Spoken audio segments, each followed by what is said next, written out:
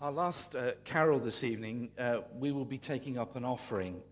The offering this year, 50% is going to church general funds, but 50% is going to a charity called the Home of Blessing, which is associated with the parents of Nice Bowers. Andrew has been our worship group leader. Andrew Bowers has been our worship group leader here for a number of years, and Andrew and Nice are accepting God's call to go to work in Thailand, Nice's homeland, and we hope that the offering this evening towards the Home of Blessing, the charity that it's Nice's parents that operate it, isn't it?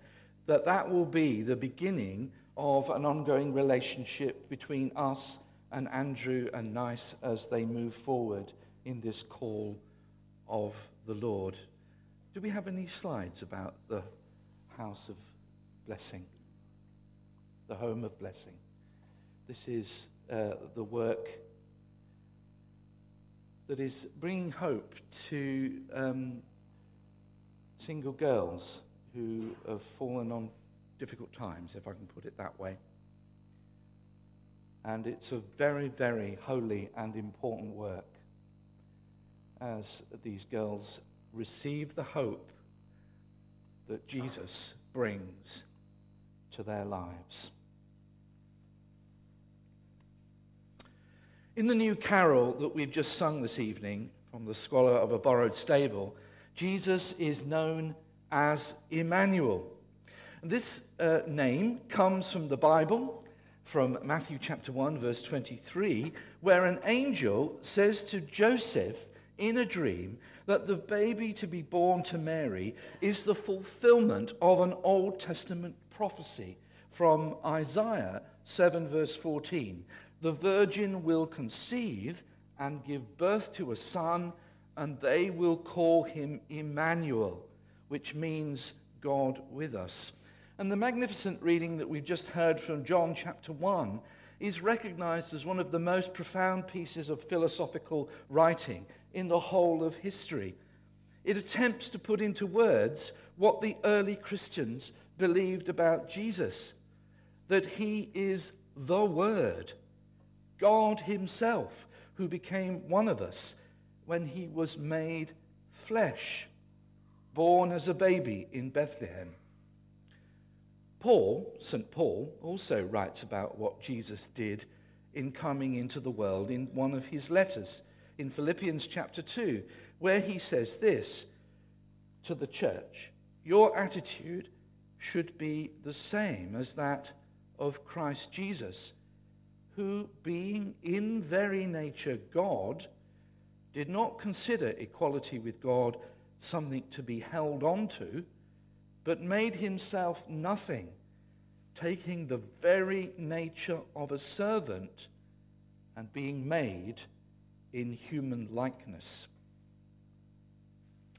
This is the good news, that God loved us so much that he came into the world himself to save us. We call this the incarnation.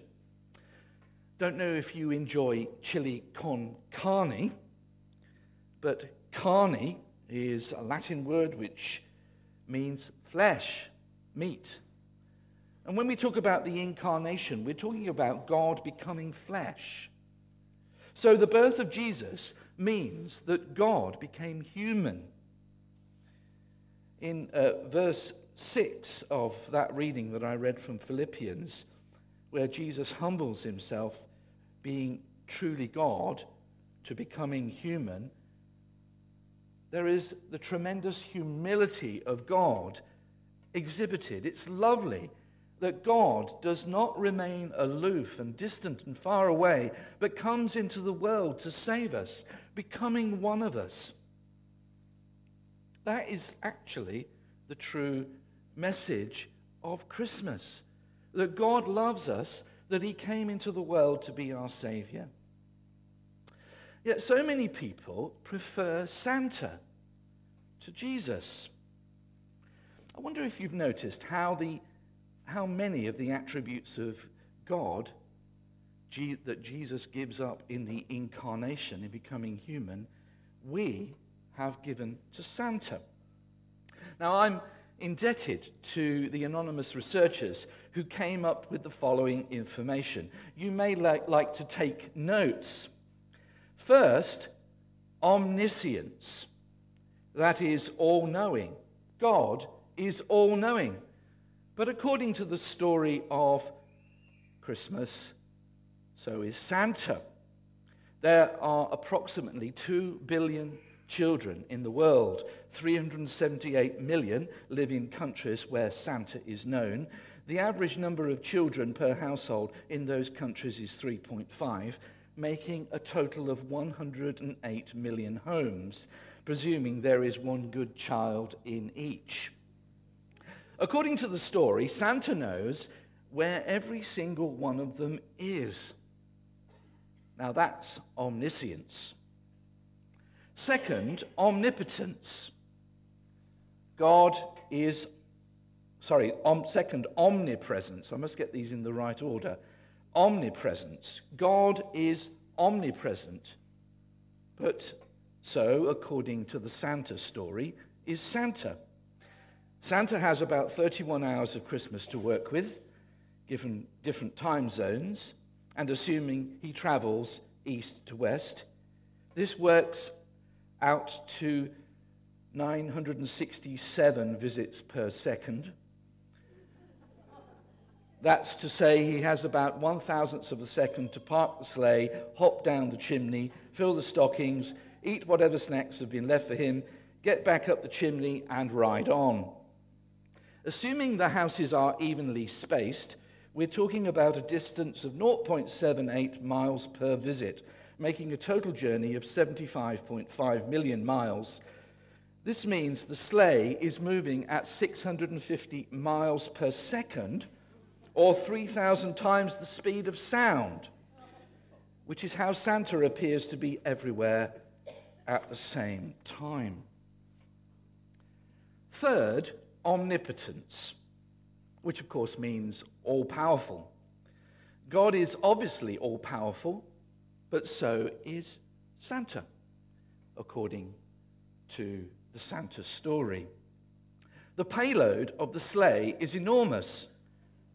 Assuming that each child gets nothing more than a medium-sized Lego set, about 2 pounds, the sleigh is carrying over 500,000 tons, not counting Santa himself. On land, a reindeer can, I understand, pull no more than 300 pounds.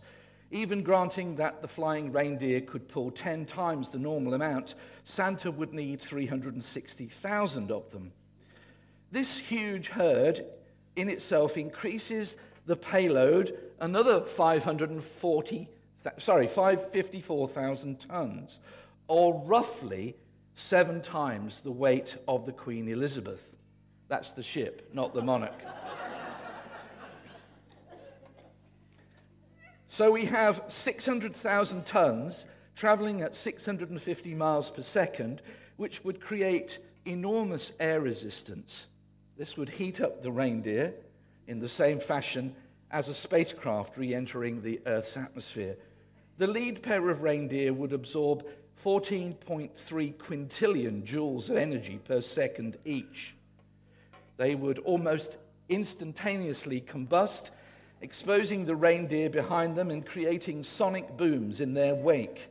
The entire reindeer team would be vaporized within 4.26 thousandths of a second, or about the same time as Santa reached the 5th house on his trip.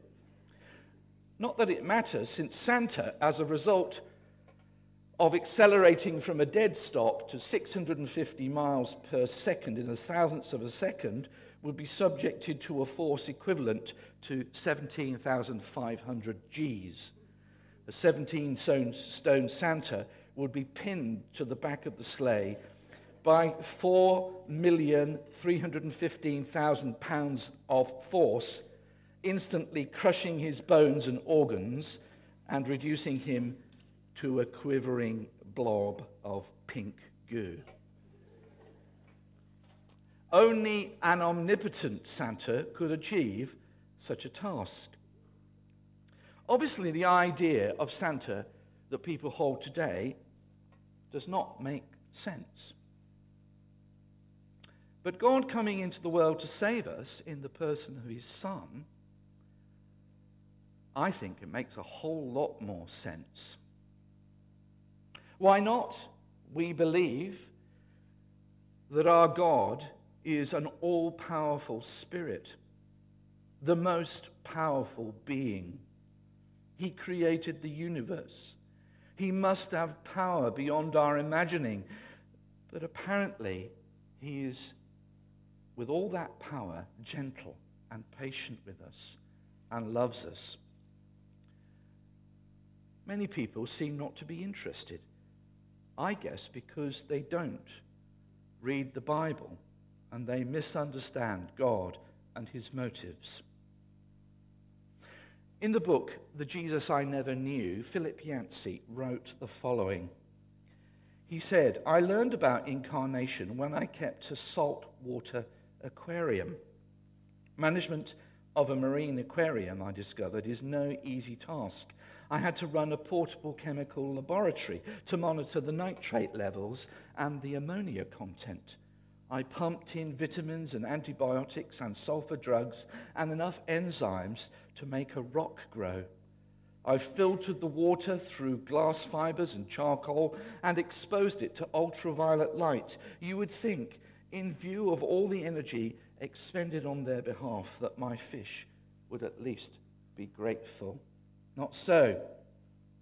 Every time my shadow loomed over the tank, they dove for cover into the nearest shell. They showed one emotion only, fear. Although I opened the lid and dropped in food on a regular schedule 3 times a day, they responded to each visit as a sure sign of my designs to torture them. I could not convince them of my true concern.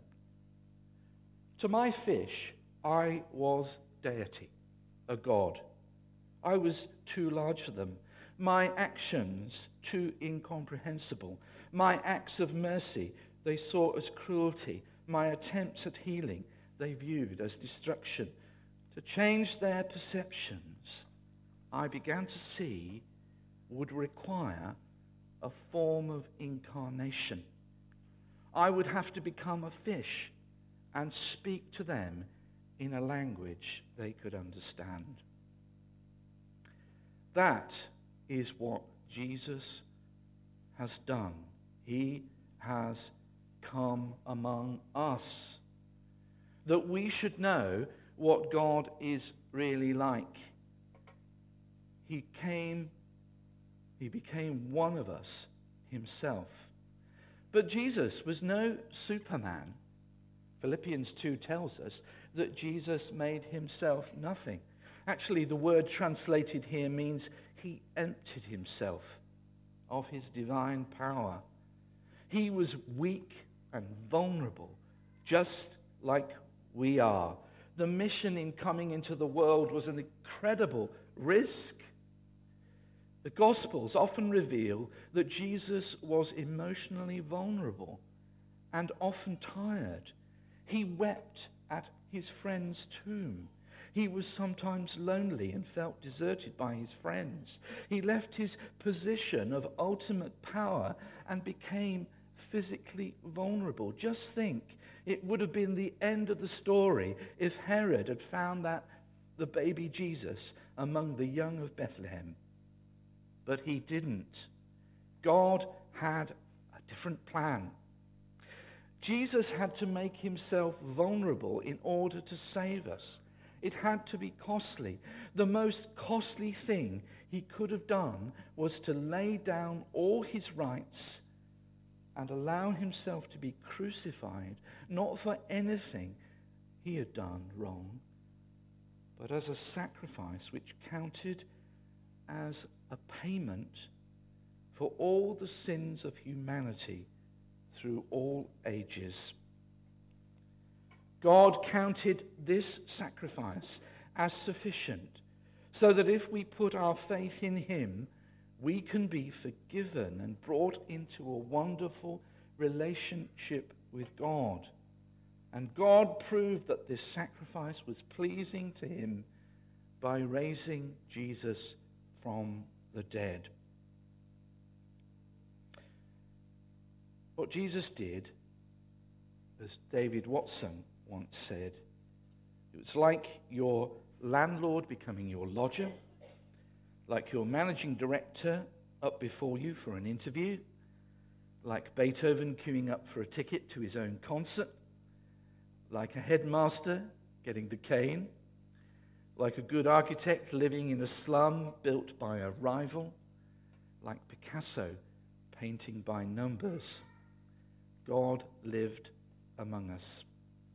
The wonder of the Christmas story is that the most powerful being in the universe came to earth in vulnerability, that we might have the opportunity of knowing God forever and experience his heaven.